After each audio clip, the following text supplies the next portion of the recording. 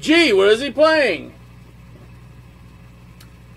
A Gibson Les Paul custom, very custom, with Seymour Duncan and a GFS pickup. They were both GFS. I could not take it, so I had a Duncan, not distortion, a custom with gold.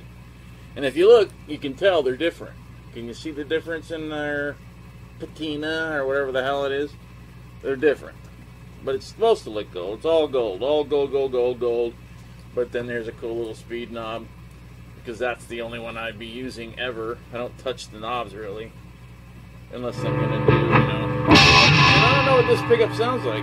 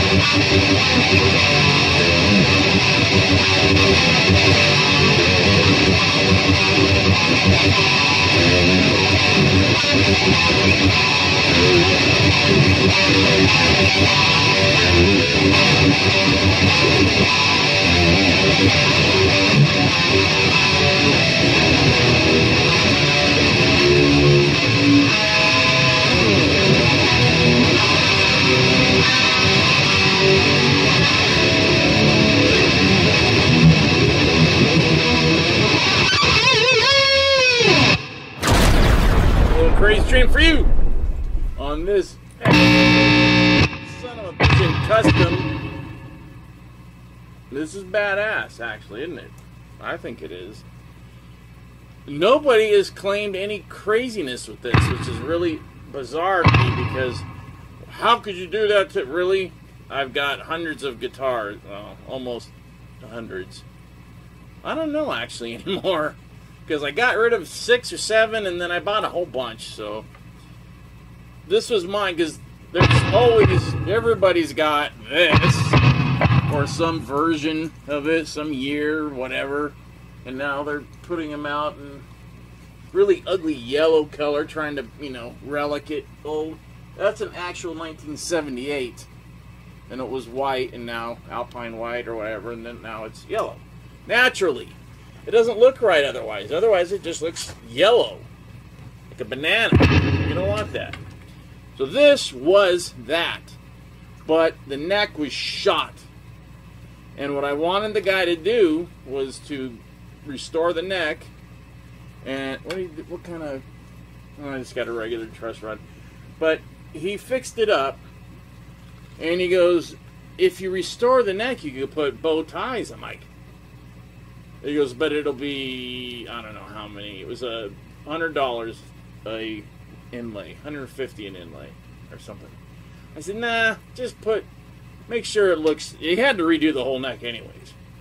That's how bad it was. But I bought this one and that one at the same time, same pawn shop. $250 total. Think about that. And I'm like, I scored! But this one turned out to be a very big piece of junk. And I was going to get rid of it. Like, I've sold a lot of guitars and regretted it, but I gave it to my tech guy, and I said, just work with it. I go, put it, you know, paint it polka dot. Paint it polka dot, and let's see what, like this is, I think this is Vinnie Vincent. I'm not sure. It's a Vinnie Vincent thing. But, so, this is just a Gibson Les Paul Custom with all brand new gold hardware. Seymour Duncan, a GFS, you know, like PAF, their equivalent. Whatever, 500K knobs, speed knobs, white. One is black and white, and I didn't put any. I didn't put the stupid, you know, the plates. The brass plate, I decided to forget it because it sounds warmer than that one, actually. It sounds good. It's got a decent, good, growly sound, especially with E.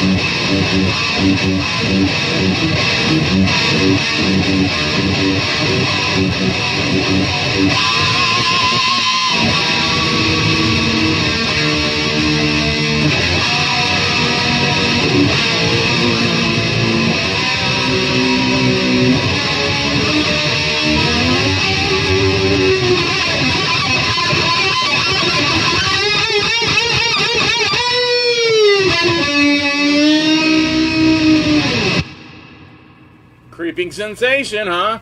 This thing sounds badass. See, once you get it to that point, you don't want to touch it. This thing... Where did he go, dude? There. So we all know that this is a Japanese, you know, it's a Gibson. Made by Gibson. It said Gibson on it when I bought it. But when I made this, I figured I need a replica of his. So this is the replica. It's a Gibson, and it's a Les Paul Custom. And it's a replica of his. Exactly. Down to the pickups. Down to the guy who set it up. The guy, my tech, was Randy's when he was in Quiet Riot. And he totally built this one. So, this one is a take on both the Les Paul and the polka dot. But I should have got the inlays done. But I thought, nah, just put block ones because they look better. Because to me that just looks right, and it wouldn't look right on this. It would make it look weird. Just to me. But whatever. So that's it. You know, we're done.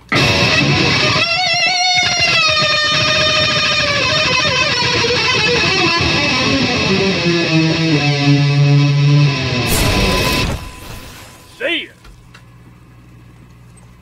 People. people are annoying. Subscribe or I'll beat your face in. Have a